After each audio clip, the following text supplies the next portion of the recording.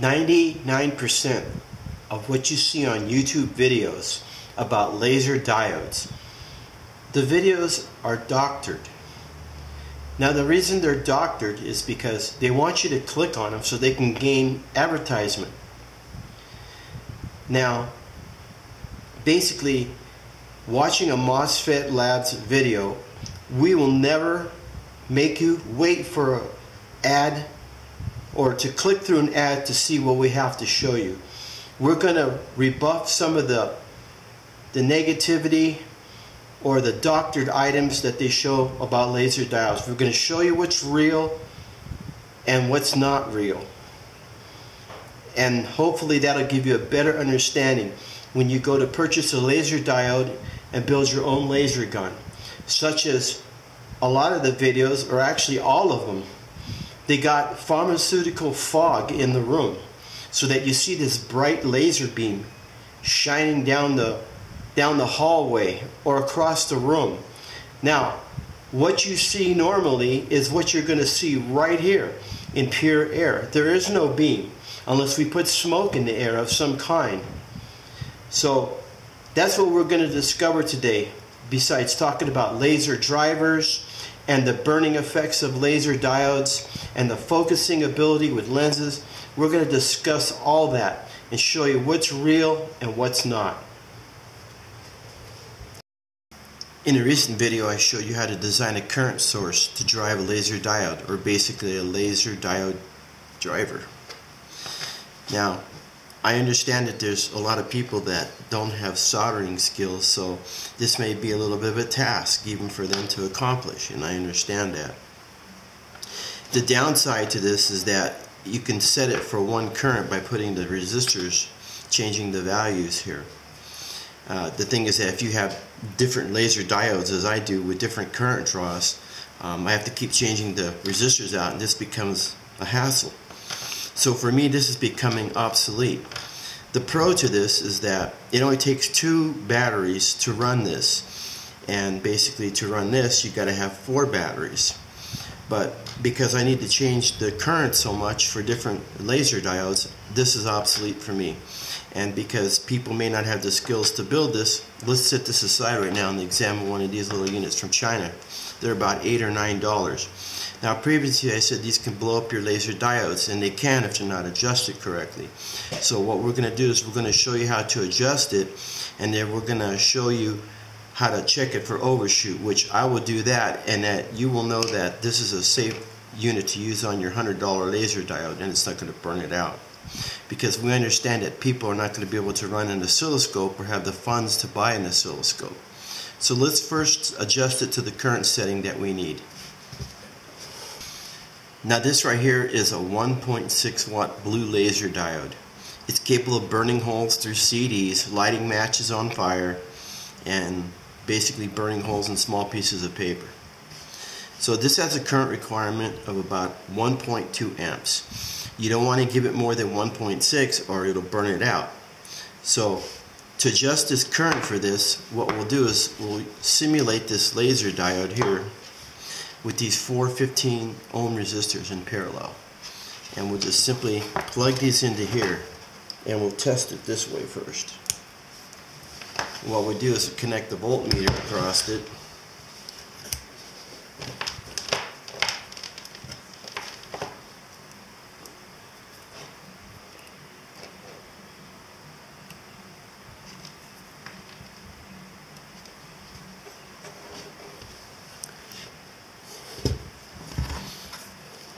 so that you can hopefully see the digits there.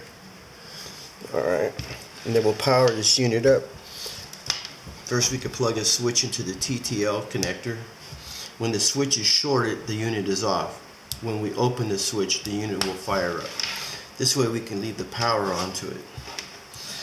So when we turn it on, we're going to read a voltage here, 4.62. So what we do is we'll take that voltage, divide the voltage by the 3.75 ohm resistors, what this amounts to, and then we will get the current. Divide the voltage by the resistance to get the current, which is 1.23 amps. So that way we know it's going to run the laser diode without destroying it. To set the current on these, you simply adjust this little screw with the screwdriver, like so. You turn it clockwise to turn the current up, counterclockwise to turn the current down. This way this can run just about any laser diode except the real high powered ones. And you can adjust it. You don't have to change out no resistors. It's easy to work. You just plug in the wires. Much simpler for someone to hook up rather than try to solder parts together and do all that.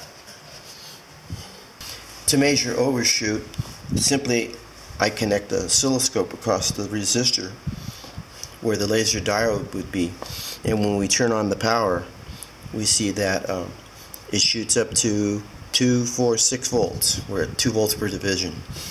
So, and it's that's about 1.6 amps. So it's within the maximum rating of the diode, so it's not going to damage it. But it only stays there for about maybe 100 microseconds. And that's it, and then it drops back down. So this device is perfectly safe to use on your laser diode. So on this switching supply here, we saw that the voltage was shooting up a little bit to 6 volts. So to fix that, we just plug in a 22 ohm resistor into here. And then we turn on the power and we adjust this little screw, this little potentiometer right here. We adjust that so that we get the voltage to about 4.8, because the laser diode runs at 4.67 volts. So we want to just be a little bit above the laser diode voltage, and that'll prevent the overshoot from happening. Then we can adjust our current setting with the proper resistance for the diode, which would be these 3.75 ohms. We could adjust the current for that by plugging those in here, and then we adjust the voltage, or the current rather. After adjusting the voltage on this, now we see there's virtually no overshoot at all. So this is an excellent little laser driver to use once they're adjusted properly. So these are a much better choice for me, since I have different diodes of different currents. I can just set these with the screw and don't have to change out and solder and unsolder resistors. Efficiency. Blue diodes are about twice as efficient as green diodes.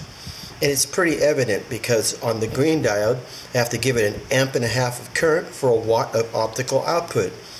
On the blue diode, I give it 1.2 amps for an optical output of 1.6 watts. So there you have your efficiency in that. Your blue diodes are way cheaper, about $23 to $120 for a green diode. So unless you really want green, the color, I mean, it's better just to use blue if you want to burn something up with it. Focusing lenses. Some lenses don't work. Like this long lens here, it says it's 3 elements. It doesn't want to focus, and it seems like I have to put it in backwards to even to make it work. And then by the time I unscrew it out, it almost comes out all the way before it's ready to focus, and then it falls out of the holder. So this is a piece of junk. So not everything is what they say it is. These are supposed to be G2 lenses. They work, but they don't seem to focus as good. I found other ones that focus better. There's no way to tell you which ones are going to focus good. It's basically a trial and error. And once you find one that works good, then you should buy a few of those if you want some lenses. This lens, I think, came with the product, and I think it works, but it's not as good as the ones that I found that are supposed to be 3 elements, but I think they're 2 elements is what I have in the lasers. This lens came with the laser too, and it works, but it's just a single lens. It may be plastic, it may not even be glass. There's no way to tell, you know. So lenses, I mean, you're going to get ripped off there. I mean, no one's going to tell you that, but I'll tell you that right now. That's the blue, and that's the green right there. You can see the hole looks kind of square. you're not going to get a perfect dot out of the diodes that are capable of burning with power output. They're basically a rectangle output, and if you focus it for 2 feet, it's not going to be focused at 3 feet or 1 feet. This is focused at about 2 feet, these little pinholes right here. But when I brought it up close to the laser, it still did burn. It took a little bit longer, but the hole was quite huge. So you're not going to burn a hole in something 20 feet away. That's a myth on this right now. This is very stupid. Shining the laser at a freeway, across the ways, in through windows. This is what gets people busted, and then putting on video for the cops to see it.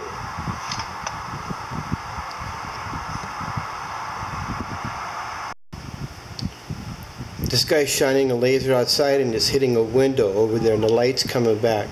This can damage your eyeballs. This is stupid, idiotic stuff. Don't do this with a laser. And remember, wear your glasses, your laser protective glasses. I know I showed you some laser drivers like this one right here, but I've discovered this one after that. This is far superior to this. This can handle basically diodes up to 5 watts of power and down to like a ½ watt of power.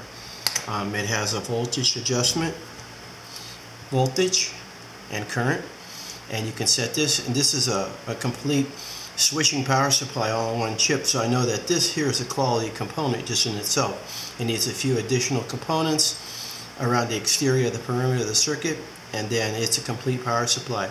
So this is a constant current, constant voltage supply. You can use it to charge your lithium batteries if you wish, but to run a laser, it's awesome.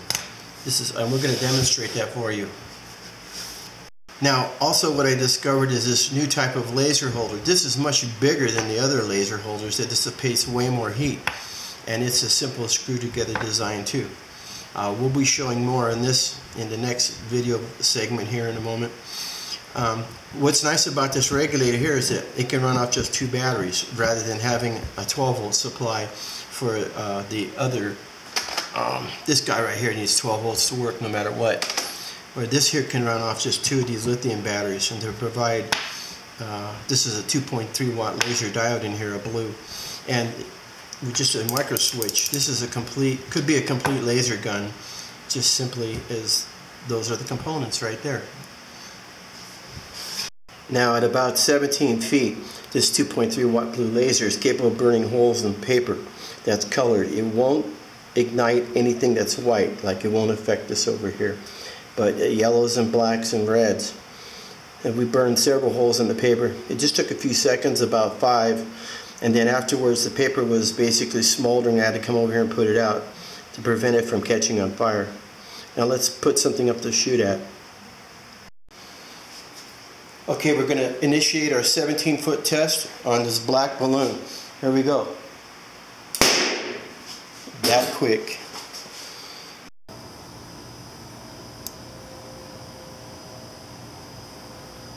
Night test.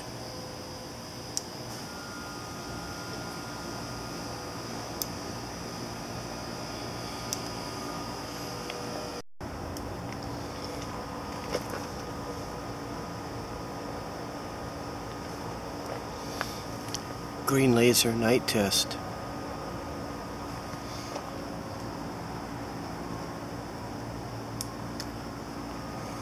CD burn test. 2.3 watt blue diode.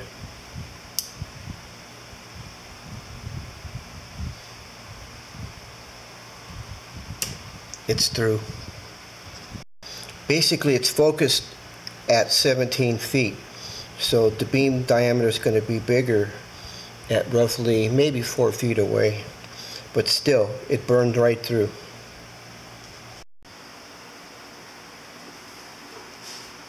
Burn test.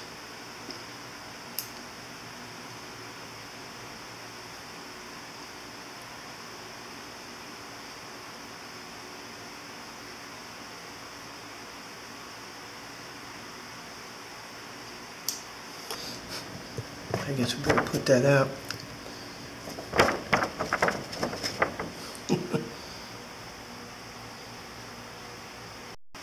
what the camera will see if it was wearing the safety goggles. This is what you would see. It's not as impressive.